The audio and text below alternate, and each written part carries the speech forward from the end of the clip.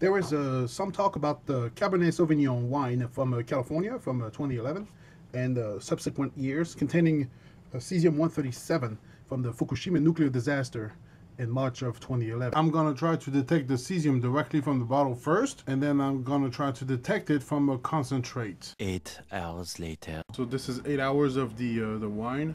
It didn't really pick up on anything except potassium 40 right here.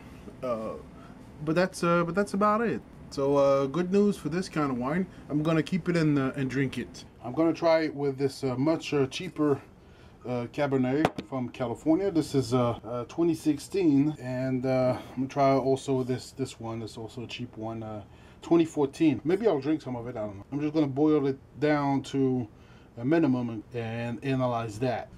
Oh man, you know it's a cheap wine when you have to crack the top instead of pop it with the regular corkscrew. That's some cheap ass wine.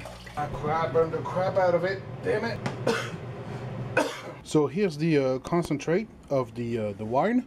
Let's put it into the detector to make sure nothing else interferes. I have this this shield right here. It's 1.5 inches of lead. Put it on top of it. Ooh. So let's see what happened after 5 hours. So 18,000 seconds, and we'll see what we got. 5 hours later. So this wine seems to be okay. It has nothing but natural stuff in it. Potassium 40 showing up again. We have thallium and lead, radium. So yeah, I don't see anything but natural stuff. So this one's okay. Let's try the next one. Let's hope I don't burn the shit out of this one. It's okay, because if we're looking for cesium, it's very soluble in water. You know, it's salt. So should be good. So this is what we have after 5 hours.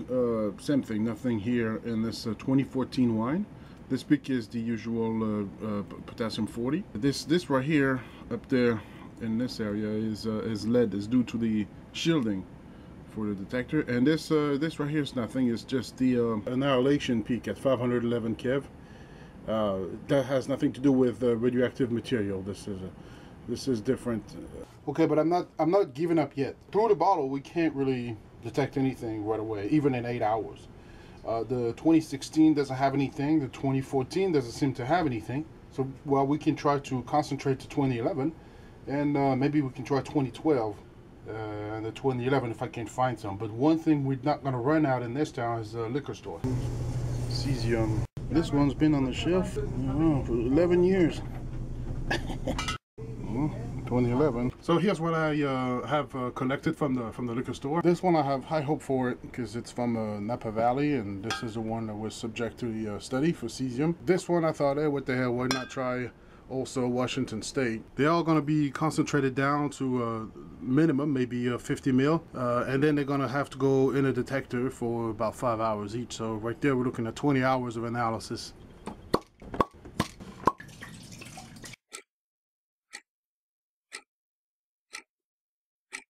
So finally, here are the results. I've conducted the analysis for 5 hours for each of these bottles, and even this one, I let it go for a little bit longer. I let the acquisition go on for 24 hours. This one, and even 48 hours. I couldn't detect Cesium-137 in any of the wine I've tested.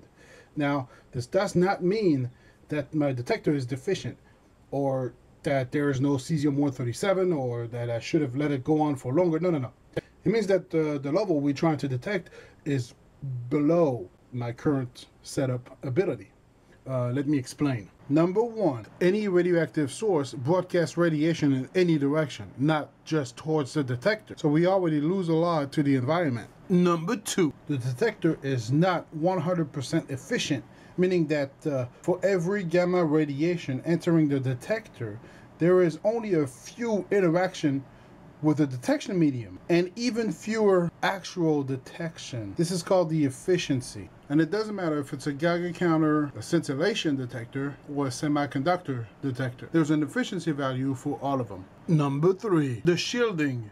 this is kind of a catch-22. It prevents outside noise from interfering with the measurement, but it also introduces noise on its own, mainly because of the backscattering effect. This is very clear on this cobalt-60 spectrum. If you remember the X-ray fluorescence, this is exactly what's happening here. The source of radiation inside the detector acts as the X-ray tube and generate fluorescence within the lead shielding. Number 4. The activity level could also be drowned in all this background noise. In the perfect world, we would get this kind of spectrum, where all background is filtered out. So a very good signal could be hidden in this noise. Even with all these factors inhibiting detection, there's still good news. Look at the potassium 40 peak, for example. Wine contains about 1 gram of potassium per bottle. So that's roughly 0.12 milligram of potassium 40, which should have an activity of about 30 becquerel, or about 30 decay per second in all direction. That's not a lot. And we can still see the peak very clearly. Also, this is a straight detection without any type of anti-coincidence signal processing equipment. And the study talks about 1 to 2 becquerel per bottles of Cesium-137. That would put the peak right around here, completely drowned in the background. I don't have anywhere near the same sensitivity of research lab equipment, but I can still pick up the very weak radioactivity of potassium 40 in wine. So I might not be able to go all the way down to 1 or 2 becquerel. At least in this region of the spectrum, I can detect a fairly low amount of radiation, which is good news. My equipment is pretty amateurish, but it gets the job done. And for my purposes, it's plenty sufficient. So in conclusion, don't let a few miserable becquerels of Cesium-137 ruin your day. If you enjoy wine like I do, you have a lot more to fear from the alcohol itself than any type of radiation. A lot more potassium 40 enters your body every single day.